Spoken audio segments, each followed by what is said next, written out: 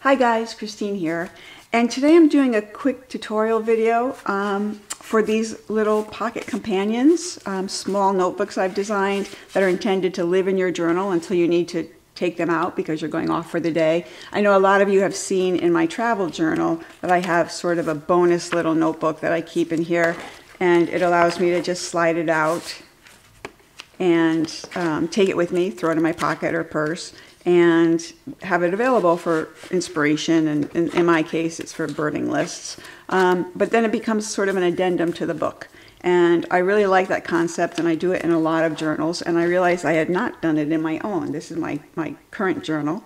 So I changed that, and I designed these very vintagey feeling little notebooks to serve that purpose. So in this case, you can see it's in with a belly band in the back, similar to my travel journal, but I could just as easily use a little Sparkbird removable tuck spot and slide it in here, and it will stay there. Or if I chose, I could simply clamp it in. So however you like to attach it, that's your call. There are lots and lots of designs already, and I'm building more. If you are simply sewing a verse or hostile towards sewing, then there is, at the end of this video, after we construct the booklets, a quick tutorial on doing a stapled version and how to get the best results for that. So if you're pressed for time, or just, like I said, you're not a sewer, this is an option. So you have no excuse not to make this very simple little booklet.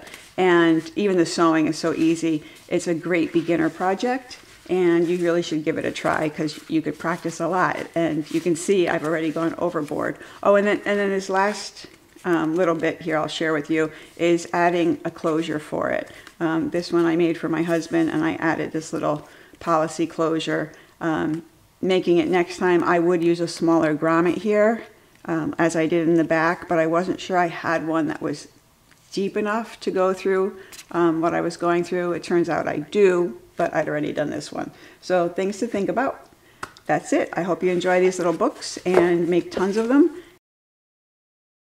They also serve a purpose of just being really cute notebooks on their own. So here they are, the very vintage feel. You can see definitely old world feeling. And they're made with just cardstock and paper. And this was copier paper that I printed on both sides of. Now I want to talk for a few minutes quickly just about some of the different paper choices you have and options for printing. Because I printed, and here I printed these pages. This comes with some kits, and then the graph paper comes with other kits. I just mixed them up when I was printing. So if you can print edge to edge, absolutely no problem, that's what you want. So here you can see I printed these pages edge to edge, both sides. If you can't print edge to edge, then you're going to wind up with a border on the top and bottom. These sides wind up getting cut off after the book is put together, but the tops and bottoms don't. The book was designed to use a full 8.5 by 11 sheet cut in half. So it's something to consider. So if you can't print to the edge, then you might want to consider using actual ledger paper, and that would work, or plain paper, or any kind of paper, or, you know, mix and match. I mean, use junk journal-y paper, tea stain paper, whatever you like. I did want to point that out, though, because it matters to the creation of the book. The other thing is about the cover. This cover was printed on 110-pound cardstock, which is a good, sturdy piece of stock. That should not be confused with a 110-pound index, which I recommend all the time, and I do print on it all the time. I like this paper because it takes a really good print, and it has enough sturdiness for most of the things I do, like the little mini pocket folders that you've seen me make. but it's actually equivalent or closer. It's not exact equivalent, but it is almost as light as 65-pound cardstock. So the index is not, 110-pound index is not the same as 110-pound cardstock. And you just want to be aware of that. This is much, much thicker. This one is. So it's something to consider. You can do it. I've made some books with the lighter paper. This cover is pink. I'm using up some scraps. This is index. I'm sorry, no, this is cardstock, 110-pound cardstock. Let me find one. This is, let me see if it's cardstock. Oh, I printed on the inside. This is 65-pound cardstock, and this is 110-pound index. So you can see these are very similar in weight, and this is much thicker. So things to consider as you're getting ready to make your choices for materials. All right, so this is a super easy project. It is great for beginners. A couple of things that you're going to want to have with you. A way to cut. Okay, first let's say you're going to want to have your images printed out. So in this case I have my cover printed and I have my interior sheets. And I printed on 5 8.5 by 11, and they will be cut in half to 8.5 by 5.5, and that will give me 10 sheets in my signature, which is on the high side. I don't know if you saw this book.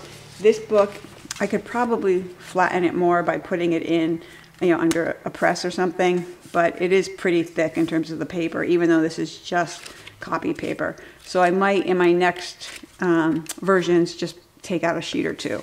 And I'm also in this one using embroidery floss, so that makes for a heavier spine area. So you want to have your cover, and this is an optional flap. You saw this one does have it. You don't have to use it. I like having it in my journals because you never know when you need to tuck something somewhere. So you need that, and you need whatever papers you're going to use for your insides, for your signatures. You'll need a way to cut this. I'm going to use a knife and ruler. You can use scissors. I'll make a mention about what I did with this one. It's a little bit different than other kits I've put together. And I don't know if you can see it, but there's a line here, but it's really light because I wanted to be able to bleed the color all the way to the edge. I didn't want to just stop at the line where it should be cut, because then you risk having that white fleshy part even more white and fleshy. So there's a very, very, very light line that you can trim with if you're using scissors. If you're using a knife and ruler like me, you could just line up straight to these trim marks, and that should follow the line as well. So it's just something, it's the way I like to do it. I would leave out the line if it were just for me and just use the trim marks. But okay, so then you're going to need thread and a needle. And you can use any kind of thread for this. You saw on the other one I used embroidery floss. You can use bookbinder's waxed linen. You can use upholstery thread. You can use regular old household thread. Two things. If you're using upholstery thread, which is I think what I'm going to use today, you're going to use one strand doubled, and you're going to sew it into the signatures in it that way. If you're using regular polyester household thread, I would use at least 2 strands in the needle. You could even use 3. That way, if one of them were to break, the others would still hold strong. So, and then bookbinder's waxed linen, you just need 1, but it's kind of overkill for this project. What else do you need? You can use some clips. These will be handy, whether it's just clothespins or these little dollar store clips are great for keeping the signatures and the covers together. And then you'll need an awl. And if you're going to add the flap, you'll want some glue. So I add the flap last, so we'll do that last, and we'll just put the book together first. So, as I said, let's start with this. We want to first score it. It's pretty important. This is very thick. If you're using this thick paper, you want to score it, otherwise it's going to fold. It could crack when it folds. So, and it's going to crack anyway. It'll crack less if you score it. Now I'm going to use this little stylus that I think another dollar store treasure. And I do have score marks, score lines here, and you could just score like this. Now, you've seen me in the past score with the back of my knife, and I could do that. But if paper this thick, you really want something that's a little bit wider because you want to give it more fiber to bend. So I just scored it, and that's all we need to do there. And now you can either use scissors or line up the trim marks and cut them out.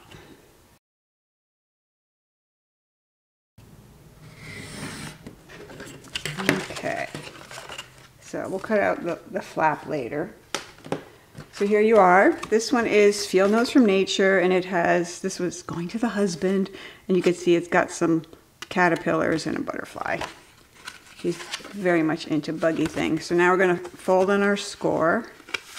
You can see it makes for a nice fold, nice even. And we are going to smack it. With a bone folder, you can use anything. The back of the scissors work if you don't have a bone folder. Okay, so there's the cover. Now I'm going to take my paper over to the paper cutter and cut these babies. All right, so now I've got my sheets, and they are 8.5 by 11, cut down on the long end to 5.5 by 8.5. So as I mentioned, I used 10, but I think I can keep 1 or 2 out for this, and it might fold a little better. I mean, it folds fine, but it might lay a little flatter. So I'm looking for one particular sheet in here. As I mentioned, this comes with some kits, the graph style ledger, and this comes with other kits. So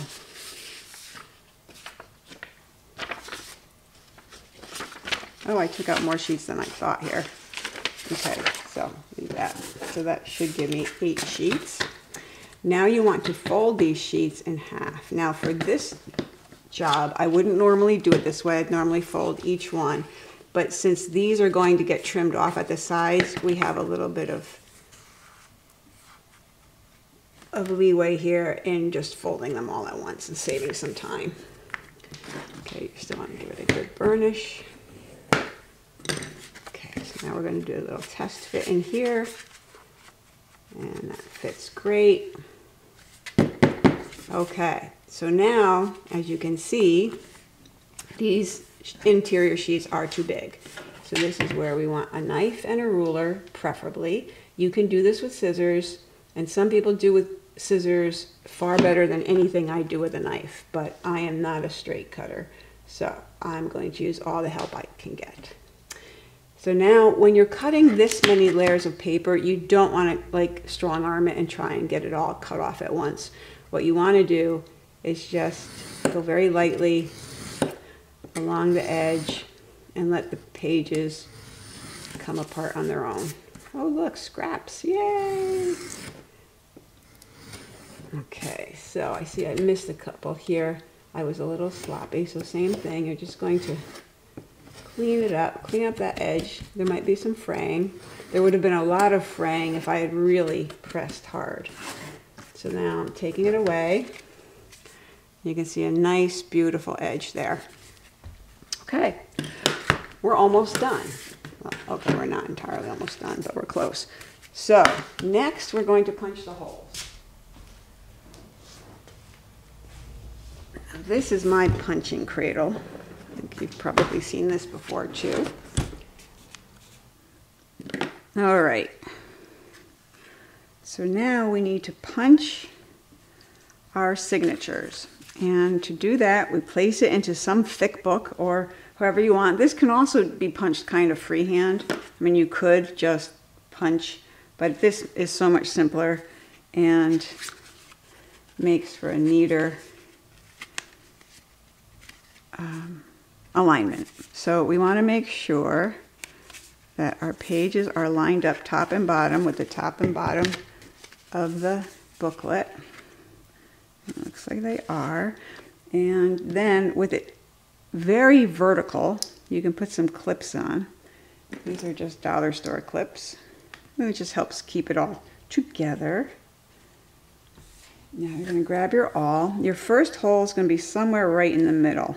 And you can really just eyeball it. It does not have to be exactly in the middle. Depends how neurotic you're feeling. And then you're just going to push through all the layers, like so.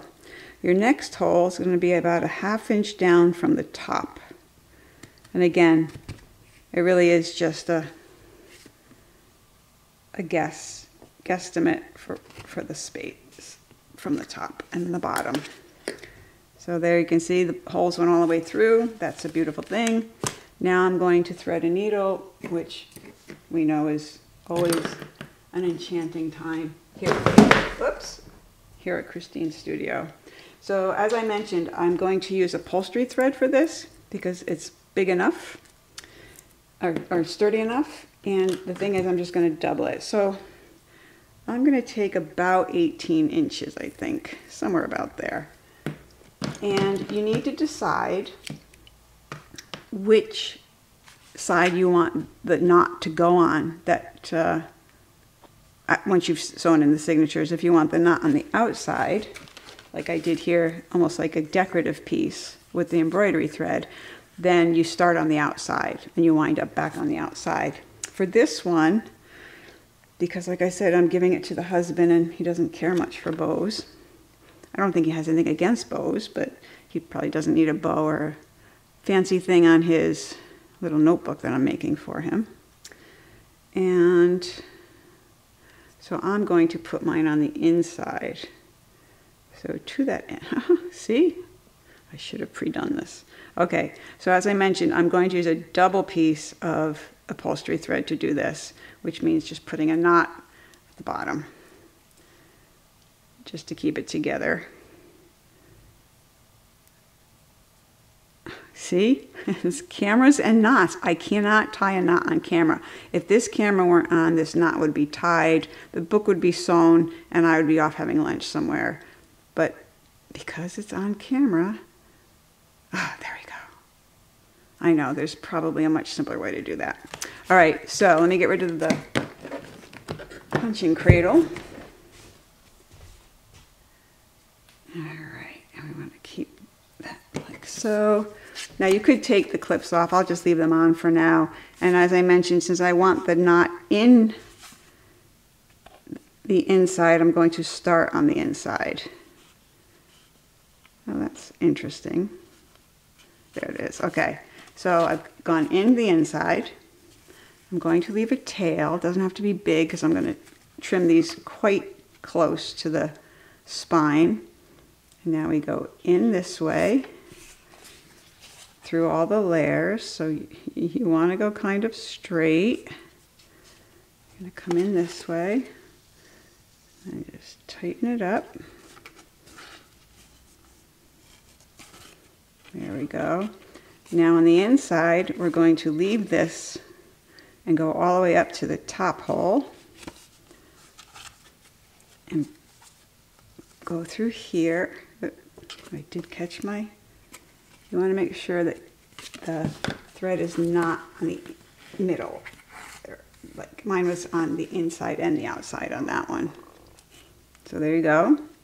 And then you're going to go back in through that middle hole.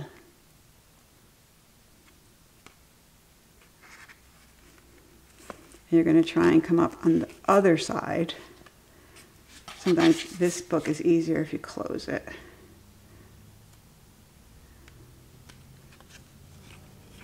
Oh, I keep missing that last little sheet. There we go. All right, so here's your tail. This was the original tail. You could even clip that to the clip if you'd wanted to. And you want this longer thread to be in the middle of your two tails.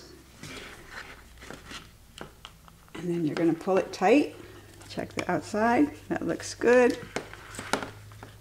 And then simply knot it. This knot should go a little easier. But you know, one can never be sure with me. Here we go. And I'm going to do a double, square knot here.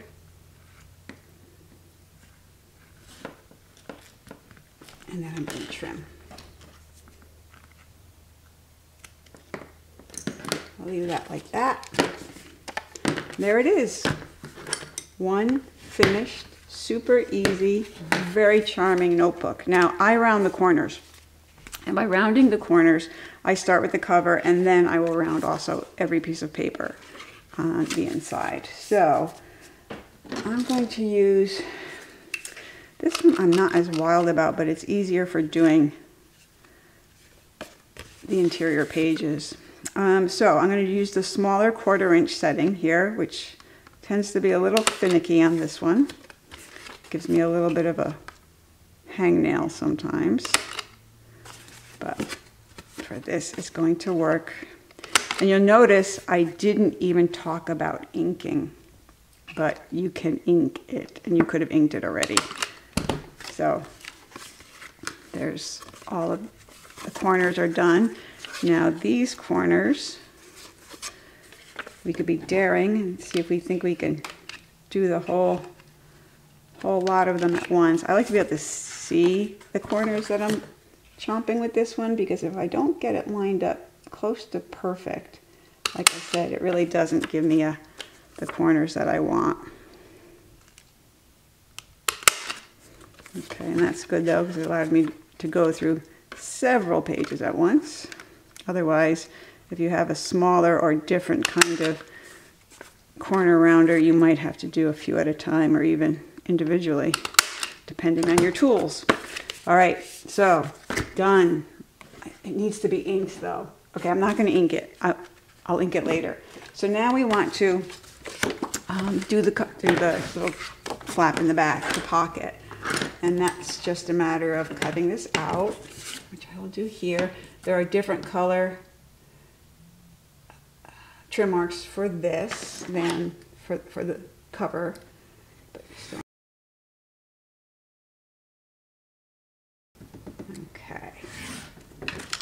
Okay, it's the little pocket piece, and it's going to go in here, and I'm going to leave the, I don't know, I think I'm going to put it in this way.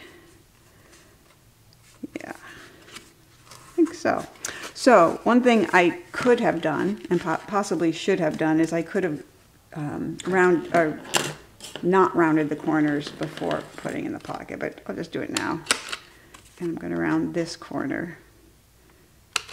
And I could just simply round this corner as well. Now it goes a little short of the top, so you don't really need to round it, although it does go kind of in the middle of that curve, so you'll want to do that one too.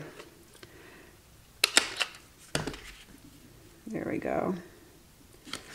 And just glue that in. Now what I did on my version to give a little bit more ease of input is I rounded this whole corner using a can. So I'm going to do that now. And that is done quite easily by simply lining up the can with this edge and this edge and cutting.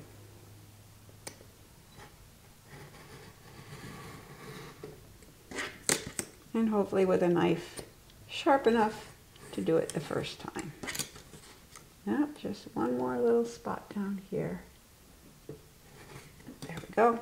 Okay, so this I am going to ink before we get going, gluing it in, because that will make me happy later, because it will be hard to ink this edge once this is glued in. So I'm just going to do these real quickly and then glue it in. And of course you're only going to glue the bottom and the outer edge, and you want to stay as close to the edge of the paper as you can.